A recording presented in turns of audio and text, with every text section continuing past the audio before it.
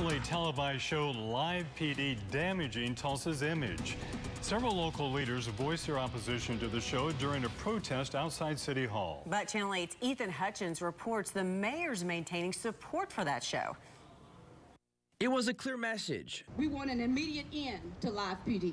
A television show that city leaders in Tulsa consider racist. The group holding a protest outside City Hall today, demanding the city end their contract with the show that was recently renewed. I stand with my community today, with the people here today, to demand better. Councilor Vanessa Hall Harper, Representative Regina Goodwin, and others sent a letter with more than 200 signatures to Mayor Bynum Friday concerning the show, saying it profits at the expense of the community.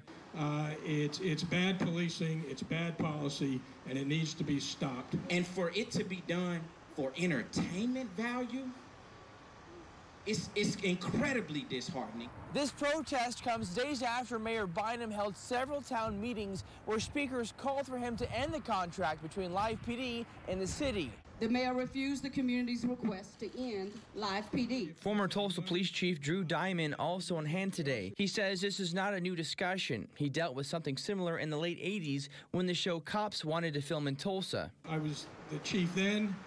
They came to Tulsa. I said no. Turns out I was the only police chief in the country that said no. I said no for all the reasons that we just explained.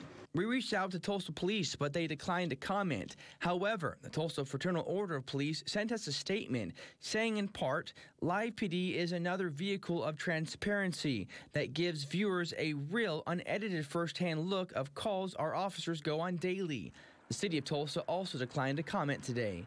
Reporting in Tulsa, Ethan Hutchins, Tulsa Channel 8. The group protesting also brought up the search for a new Tulsa police chief. In their letter, they have requested the city expand the search from the 7 internal candidates and look outside the state.